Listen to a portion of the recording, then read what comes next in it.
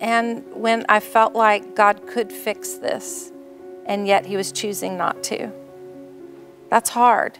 You see, we serve a really good God. Yeah.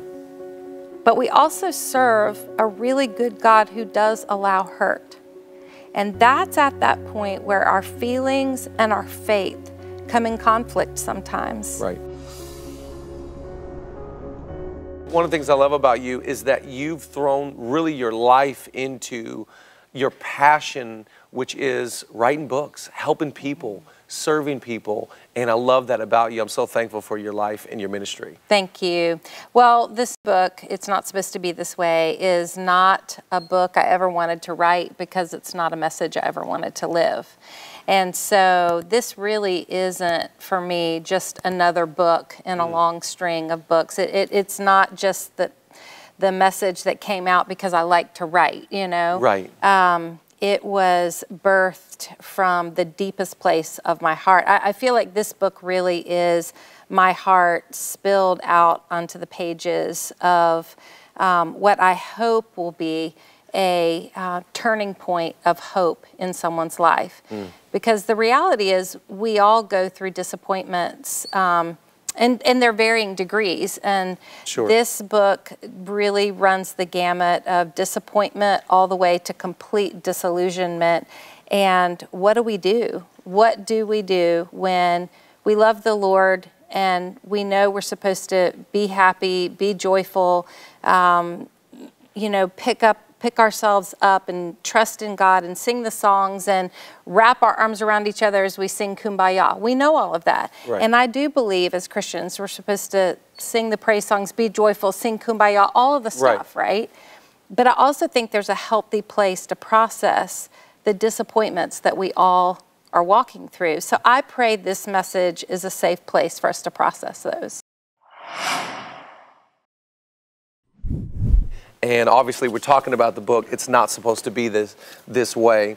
And which, by the way, I just told you a minute ago, but I love the cover. Thank you. You always have the best titles and the best covers.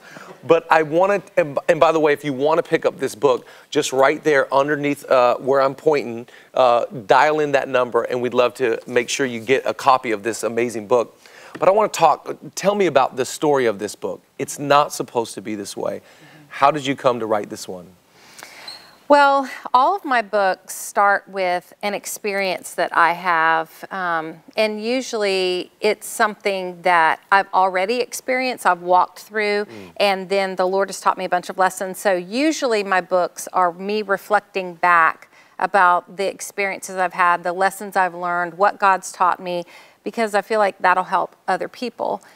This book was different. This book was written in the messy middle place. As a matter of fact, when I first started writing this book, I didn't know how my story was going to turn out. Some pretty big things happened in the writing of this book, and so it is in real time. So as people are reading this, at the beginning of the book, you don't know of a certain medical diagnosis that I'm going to get. Well, I didn't either. Wow. And so as the pages unfold, it really is my real-time journey with God.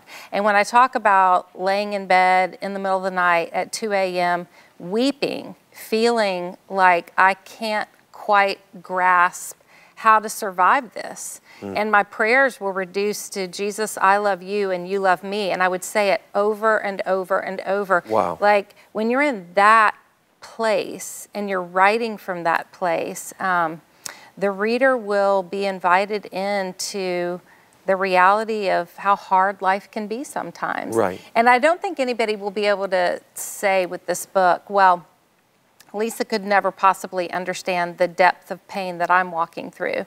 Because I think with this book, I invite the reader into my messy middle. And but always, always pointing to the hope that we have, even in that middle place, the hope that we have in Jesus. So this was the hardest book to write because it was the hardest message to live. Wow.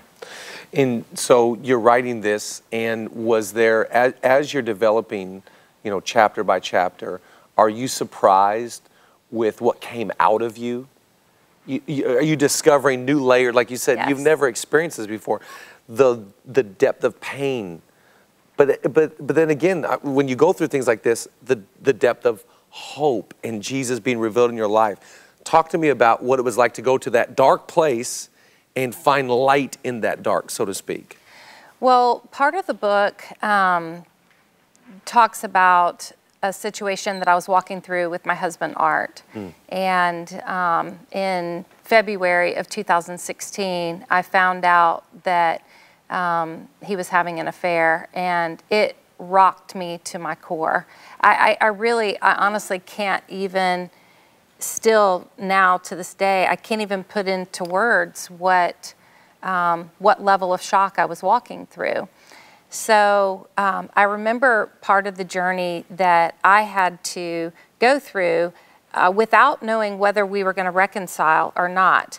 I needed to pursue redemption. And I think that's an important point for people to understand, is that redemption and reconciliation don't have to hold hands.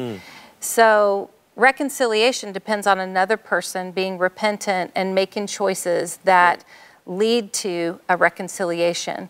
And that's what can be so frustrating when you're in the messy middle place of saying it's not supposed to be this way, but how do I get out of it? You know, it can feel like the only way to redemption with God is reconciliation. That's not true. You can have absolute redemption with God. You can pursue redemption with God even if the reconciliation never happens. That's one choice away. That's just saying, God, you are a redeemer, and I need you to redeem me in the middle of this. And so I remember I was pursuing that redemption with God, and part of that was to write an impact letter to forgive my husband for what had happened. And with forgiveness, it's hard because there's layers to forgiveness. As Christians, we know we're supposed to forgive. Yep.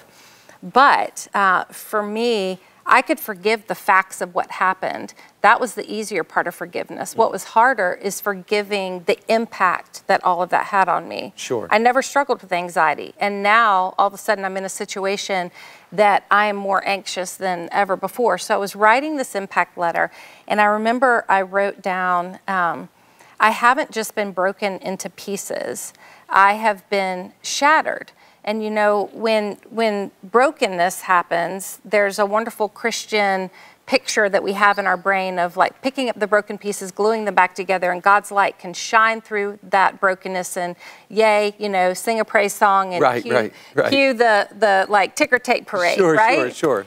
But that wasn't my story. I looked around and I didn't see broken pieces to glue back together. I saw nothing but dust. I was that shattered. Jeez. So I'm writing this letter, and all of a sudden, I remembered in Genesis 2, that God, of all the ingredients in the world, he had access to everything. He chose dust to use to make his favorite creation, mankind.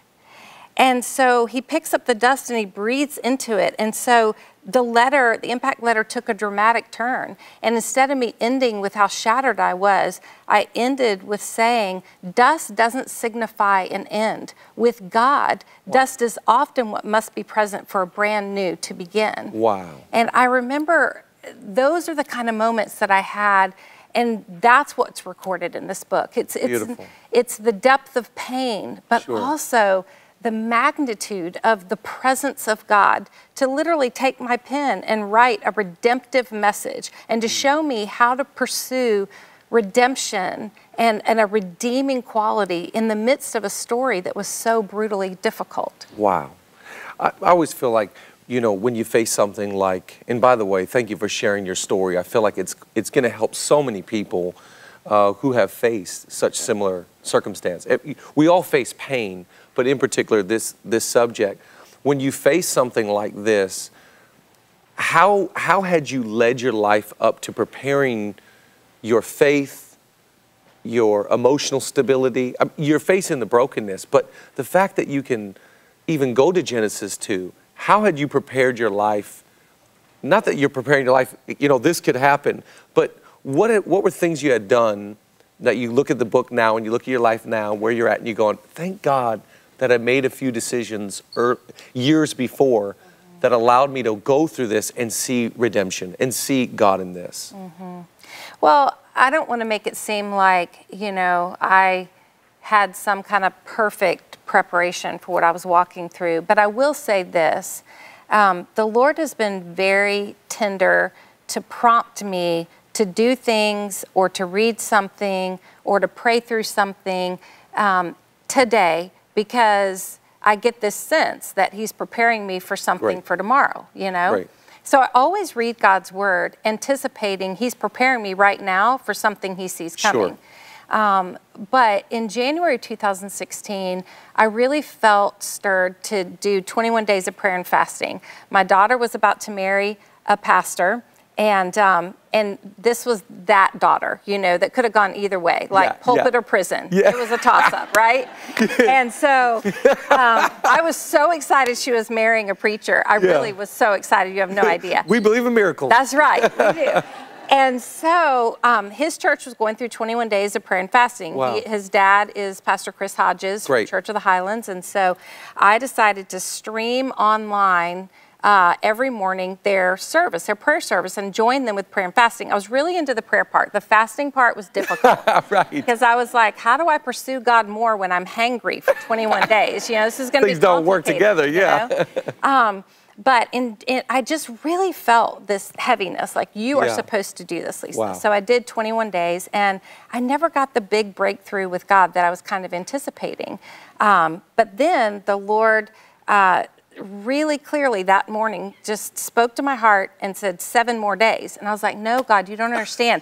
Even the pastor stops at 21 days, right? Right. It's like, I can't possibly do 28 days. That's breaking the rules. But He said, I want you to do 7 more days and pray about nothing but your marriage. Wow. And so I prayed for 7 more days and fasted for 7 more days of just seeking the Lord for my marriage. And on day 28, I pulled out my journal, and as I was writing, the Lord just really was speaking to my heart in a deep place and said, Lysa, I'm about to tell you what's been going on. You're going to find out soon.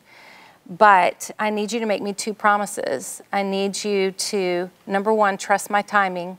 And number 2, I need you to promise me you're going to love your husband. Wow. And I was like, absolutely, whatever it is, Lord. Like, Sure. I will absolutely trust your timing, and I will love my husband. And see how tender it was that He was preparing me then to make a decision, because it completely changed the way I reacted about 3 weeks later when I found out about the affair. Wow. I always had this crazy notion of how chaotic, if something horrible like that ever happened, how chaotic I would be. But the Lord had already prepared my heart for a completely different reaction, because I was able to look at my husband and I was able to say, this isn't who you are. I mean, in that moment of complete and utter devastation, the Lord had done something in my heart to allow me to say words to Him that were life-giving and more important than I ever knew. I never knew how important that reaction was. Wow. It's beautiful. Lysa TerKeurst. Lysa, thank you so much for joining us again. And we just were talking about how 28 days of prayer and fasting. My God. Now, it wasn't a complete fast. I do think I have to be completely honest with you, right? Okay, you're helping me now. Okay. Yes, it was not a complete fast, but it was enough to where I thought about food a lot. And so then I would turn those thoughts into prayers. Immediately, when you say 28 days, I think of Chick-fil-A. I don't know why, but I just go there in my mind. But 28 days, and God prepared you. Yes. And I remember when all of this happened, I remember calling you, and you told me about the Lord had prepared you and told you those 2 things. So talk to me. You find out, you discover, and you've been with your husband for how long? A long time. I mean, I've been with him longer than I was without him. So, like, my whole adult life. Right. And so this is revealed, and you're feeling things you've never felt before. Yep. Even though you're prepared, doesn't take away the emotion. That's right. And the preparation helped me have that initial response of, this isn't who you are. But then I crawled in my bed and wept like I've never wept before. Wow. And I I felt as if the world was caving in on me. I mean, not just my circumstances, but I really felt like my future. You know, sometimes we feel like the world is caving in on us because the present circumstance is pressing really hard, but we know in a week, a month, a year, it's going to be better, right? Yep. This was not that. This was my entire future. I felt like in that moment, I was going to lose my marriage. I was going to lose the legacy that Art and I had built with my kids. I had so much emotional turmoil that I remember I went to my counselor, and my counselor had just read this book, and he said to me, Lysa, your body is going to keep the score. You've got to learn how to process this emotion. Wow. And if you don't, it's going to harm you physically as well as emotionally. And I wanted to. I just didn't know how. I was hurting so deeply. And I kept telling my friends, I feel like my body inside, my insides are just twisted up in a knot. And little did I know that that's exactly what was physically happening on an emotional sense, but also on a physical sense too. Because a couple of months into this journey, I woke up one morning, I stepped out of bed, I was in so much physical pain, I couldn't process what was happening to me. I collapsed beside my bed, my family rushed me to the hospital, and I was in excruciating pain. So they admitted me to the hospital because of the pain, and they started running tests, and they couldn't figure out what was wrong with me. And I laid in that hospital bed Monday, Tuesday, Wednesday, Thursday, Friday morning in more pain than what I could even express. And I remember the doctors kept saying, we can't figure it out. And I kept saying, I know something's terribly wrong with me. And then Friday morning, a surgeon came in to the room, and he said, Lysa, I ran one last test, and we finally figured out what's happened. The right side of your colon has ripped away from the abdominal wall. It is wrapped around the left side, and it's cut the blood flow off inside of you, and we've got to rush you into emergency surgery. Jeez. And he said, and by the way, I know you've been praying for God to take away that pain, but I thank God that he didn't answer that prayer, because had he taken away the pain, we would have sent you home, and your colon would have ruptured, and you would have died. And I remember as they were wheeling me back into surgery, I was having all kinds of chaotic thoughts about my situation, but the one thing that brought me so much peace is God was not a far removed God in my physical pain. I believe it probably took every bit of holy restraint for God not to answer my prayer. Wow. Because he loved me that much. Because God loves us too much to answer our prayers at any other time than the right time, and in any other way than the right way. And that's true in a physical sense, but it's also true in an emotional sense too. Yeah. So God taught me a lot about pain in this season. So here you go. You face this emotional pain and this physical pain. Do you ever go to a dark place mentally? All the scriptures, you know, I ask you that with a lot of respect. You've written how many books? You're a New York Times bestseller. Millions of people being ministered to through Proverbs 31. I mean, from a distance, from the outside, you've got it all together. I've been to your home. Your home is immaculate. You know, it's not today. But, but there's no food there because of the whole fasting thing. But I enjoy going there. But did you ever go to a dark place? Of course I did. Of course. Talk to me about that, because I need to know. It will help me personally, just knowing that you also, because I think some people look at someone like you with so much success, so much going for you, and talk to me. What does that look like for you? To me, it was God's promises seemed doubtful, his lack of intervention hurtful, and his timing questionable. Wow. And those were the moments where I was like, you know, God, I feel like somehow I have fallen through the cracks of your good plan. And I think a lot of people feel that way. Absolutely. I think it's hard. I think those three things, you know, when his promises seem to apply to everyone else around you, you know, when they're walking in the blessing of a promise, and you're just in the process of a promise. Right. it feels unfair. Right. And when his timing is so difficult, you know, 2016 was a year of extreme highs and extreme lows.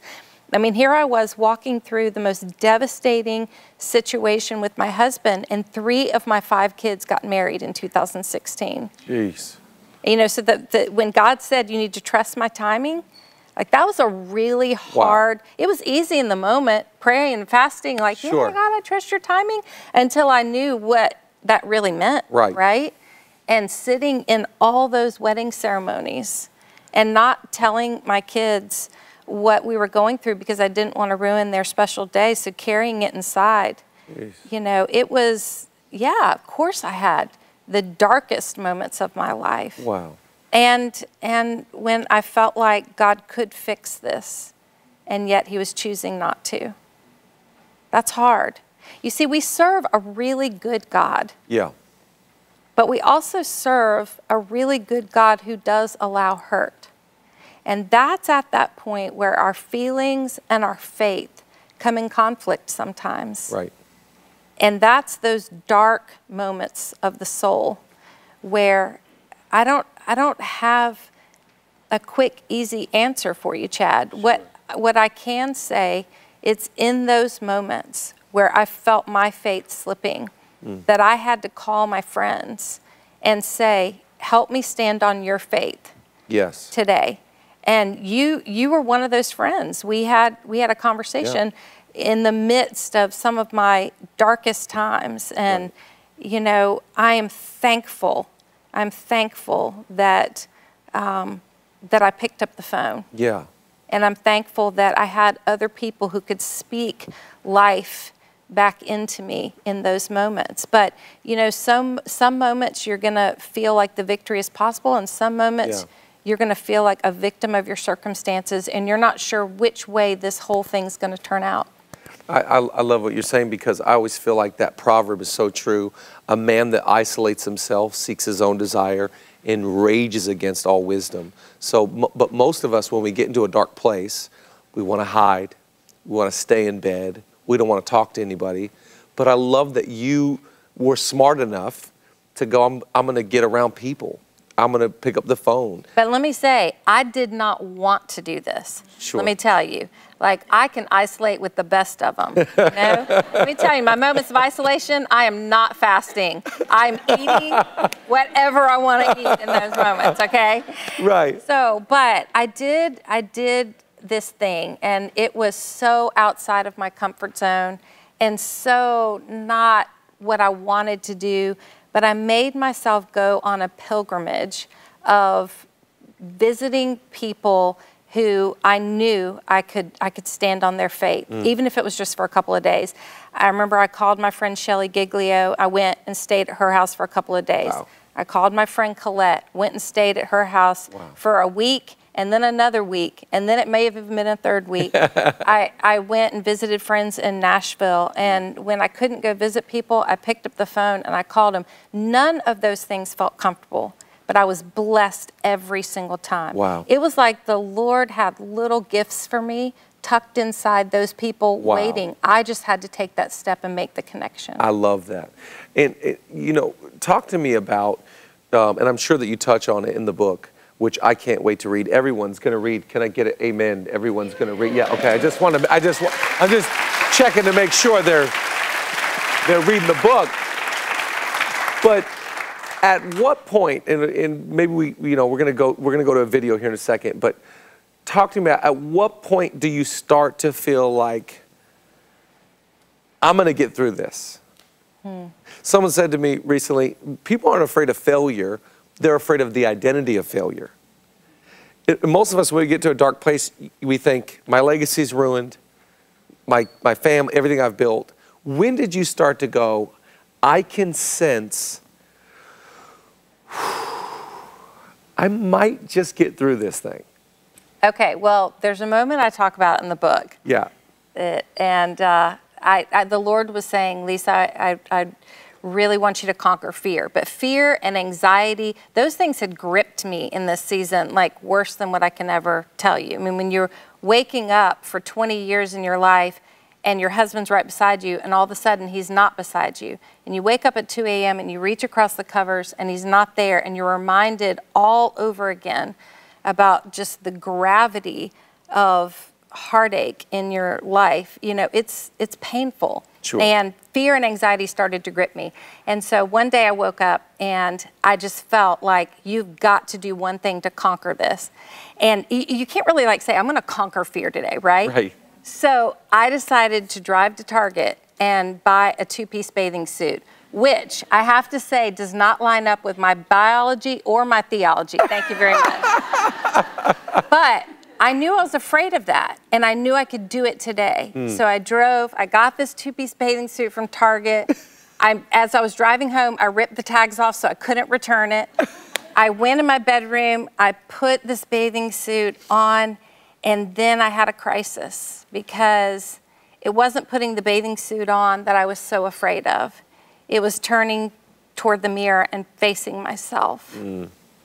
And my scar from my surgery, and just the reality that in Genesis 2:25, one of my favorite verses, it says that Adam and Eve stood there naked and unashamed. And the reason Adam and Eve could stand there naked and unashamed is because they had no other opinion to contend with but the absolute love of God himself. And that was my day to say, Lysa, are you going to be able to silence all the other voices? It wasn't God's voice that didn't want me to turn toward the mirror. It wasn't even my own voice. It was all the voices of rejection, all the voices of heartache, all the voices feeding that anxiety in me, that I cannot stand here naked and unashamed. Wow. And I remember fighting those voices one by one. I would ask the Lord, bring to mind those voices of rejection. You see, rejection steals the best of who we are by reinforcing the worst that's been said to us. And so I let the Lord address every single voice of rejection. And finally, after all of them had been addressed, I turned and I faced the mirror. And I stood there, not completely naked, okay, but in my 2-piece bathing suit. From Target. And then I felt so empowered, I thought, well, I'm just going to go sit by the pool. Jesus, take the wheel. He did. And I did not walk outside. It was just a moment between me and the Lord. I packed up that 2-piece bathing suit and called it my fear lesson, and I haven't put it on since, but it was quite a moment. Well, you're a hero. That, for you to be able to do that and to silence those voices and let the Lord, it's one thing for us to think, I'm going to silence these critics, but for you to let the Lord and the Holy Spirit do that, you are a hero. You said a really strong word that jumped out, and that's the word rejection. And here you are, you're facing rejection from the one that you should have the most acceptance with, your spouse. And you're going through this, I mean, we all face rejection, but not at this rate, at this level. How did you sort that? How did you get your identity and your security, your confidence back? I think I'm still working on that. You know, what's really complicated is I wrote a book, Uninvited, in 2015 that was coming out in 2016. And so right after I found out what was going on in my marriage, that was in February of 2016. In March of 2016, my rough draft pages from the book Uninvited came to me. And I remember just weeping and asking God, why would you have me write a book on rejection? And now I'm going to have to talk about this book that I've written on rejection. And now I'm going to be walking through the worst rejection of my life. Like, why would you allow me to do that? And I felt like the Lord was just stirring in my heart. He wasn't doing this to me. He was doing this for me. Wow. You know, he had me write the book last year that I would need this year so desperately. I mean, he had me studying rejection and the biblical response to rejection and God's tenderness to us in our rejection and his compassion for the rejected. He had me studying that for 2 years. And so he wasn't doing this to me. He was entrusting me with this. Wow.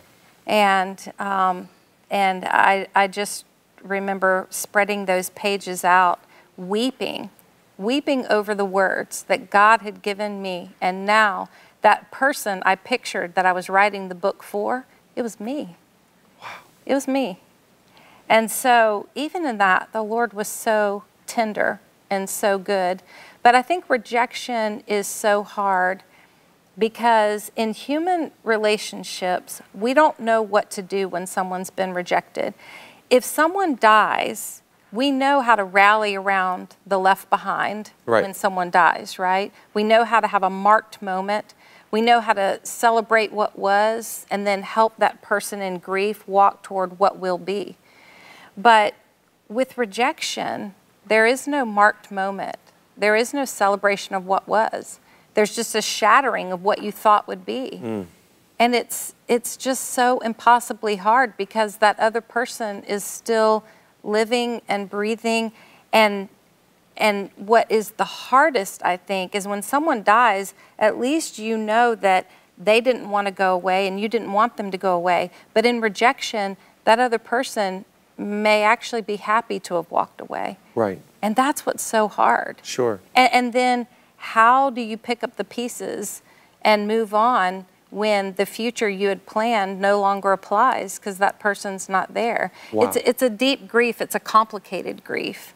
And it's something that I think I'm still processing. Absolutely. So you face rejection and you go through physical pain and, you know, I love the pilgrimage. That's so great that you go see these friends. But then you go back home and there's still nobody laying next to you at bed. That's right. And to compound that, you know, I went from having a very busy home life and when we raised 5 kids. Well, the last kid left home. And so now I'm facing literally an empty nest. And so it was so hard. I don't like being alone. I mean, I really don't like being alone. I like having my alone time. Right. But I like for some other human to be in the vicinity that if I scream, they will come and help me. Right. So this was a whole nother level of lonely and of being with the Lord in utter quiet time. You know, I don't think you could have chosen a better title because as you're telling the story, I'm thinking for your life, this is not supposed to go this way. This shouldn't happen to you. Maybe one, you know, physical pain and you have a surgery, but talk to me about when it feels, you know, the old saying, when it rains, it pours. How did you continue to read the Bible? Did you do that? Go to church, be around community. How did you continue to go do the things that you knew you're supposed, even though I don't want to do this stuff, I'm going to do some of these things because I know it's going to eventually bring some health and bring some life. What were some of those things besides the pilgrimage you did? And how did that start to massage some life back into you? You're in the empty nest. Nobody's there. Quiet times. The ice cream's in the freezer. How do you sort out of that? I'm just amazed that you're here right now with a book out of your pain. Talk to me. What did you do besides the pilgrimage?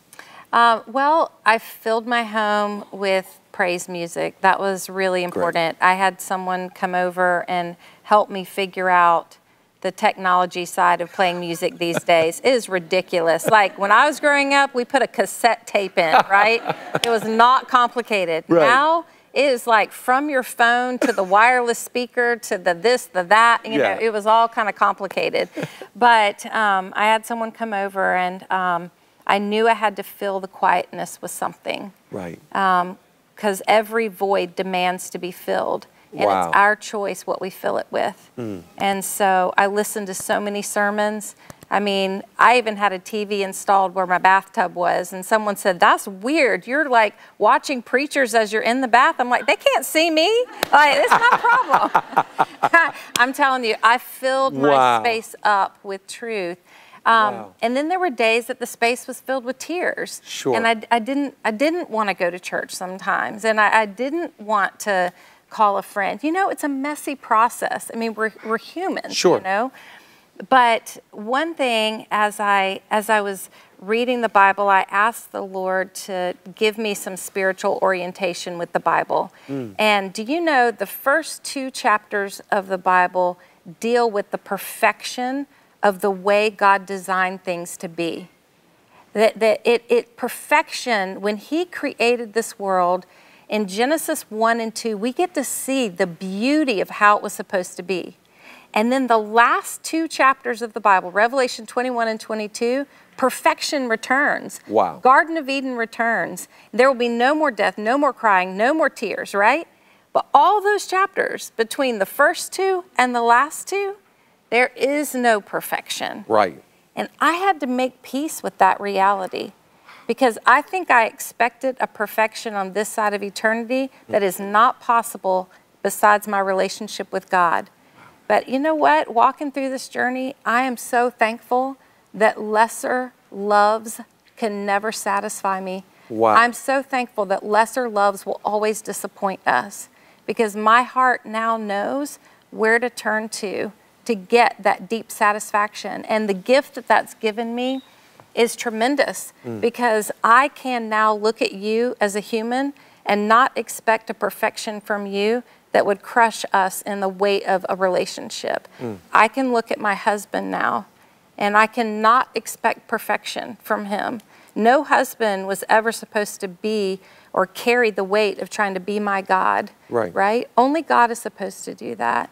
And so, you know, I learned a lot. I filled that void with an atmosphere of learning, and I needed to learn some things.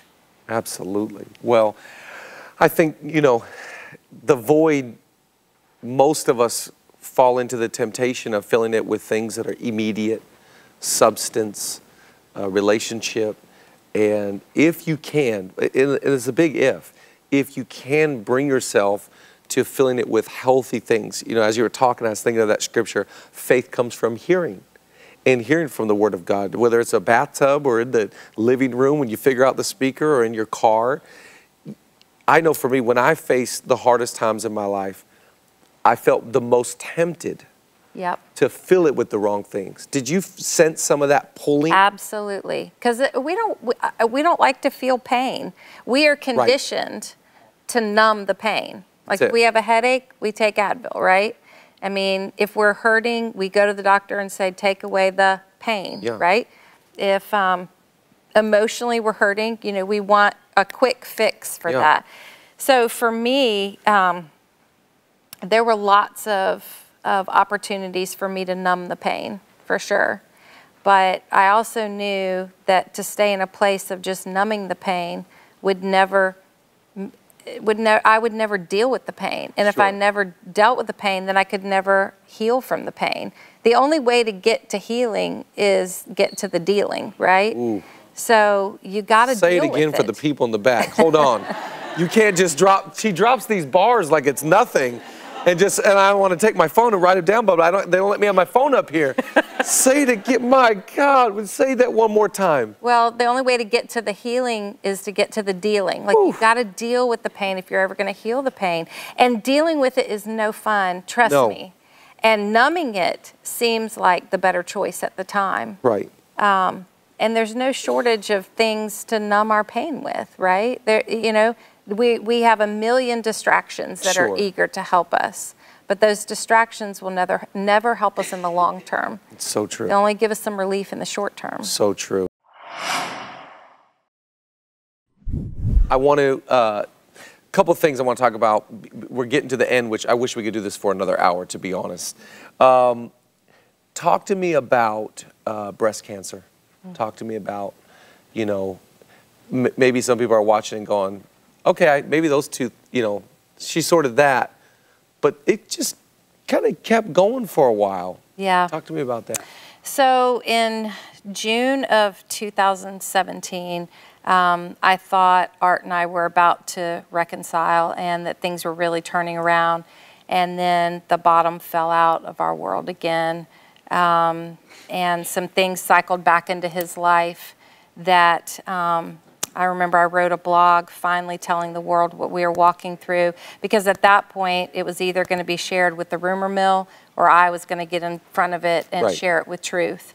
And so I was devastated to write that I'd said to my husband, I can love you and I can forgive you, but I will not share you. And so that was in June. And at that point, I decided to take a sabbatical. So I spent a good long season of quiet and trying to get my bearings once again from just my world being turned upside down again. And so I made a bunch of appointments because I don't sit still really well. And so I just wanted to go through all the appointments you're supposed to do that I never have time to do when I'm in busy ministry life and everything. So one of those was to go get a mammogram. And it wasn't time for me to get a mammogram, but, and I'd had so many clear tests that I didn't really feel like it was necessary, but I thought it's on the list, I should just check it off, and that way I won't have to go next year. And little did I know that I would get a call back and for another appointment, and then I would get another call back, and then they requested a biopsy, and then there was a day that I sat in a very pink office in a pink chair and watched the doctors attach the word cancer to my life. And I was diagnosed with breast cancer. And in kind of a crazy way, Art was determined he was going to walk through this with me. And so he was sitting right there. And I remember I pulled up a chair that was empty. So it was Art, myself, and the doctor, and I pulled up one more chair because I thought, I'm not doing this without you, Jesus. And so I just had to see that he was there too. And then we got in the car, and I thought, what do you do after you get the news you have breast cancer? Like, how do you do this? And I remember telling the Lord, like, this is too much.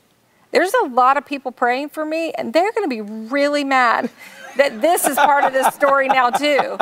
Like, I'm going to go home and write in my book about me now having breast cancer, you know. And God, they're going to be mad at you. They're going to be so mad at you. But, you know, again, I mean, God didn't do this to me. He didn't. This isn't the way that he designed the world to be. People are not supposed to get cancer or their husband have an affair. I mean, this isn't what he designed this world to be. Sin did that to this world. Sin broke God's original design. And so in between the first 2 chapters of Genesis and the last 2 chapters of Revelation, that's God's love letter to us to say, I understand.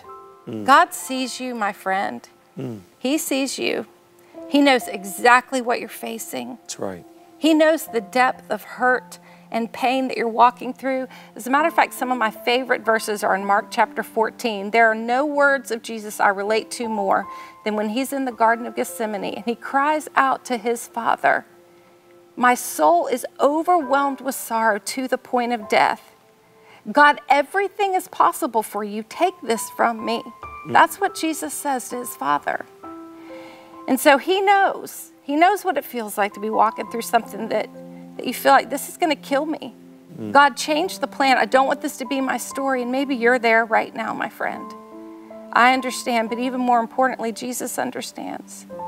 And then Jesus turns it around by uttering these 9 earth-shaking, hell-shattering, demon-quaking words of trusting God. And he says, yet, not what I will, but what you will. And that's the place I had to get to in this whole journey.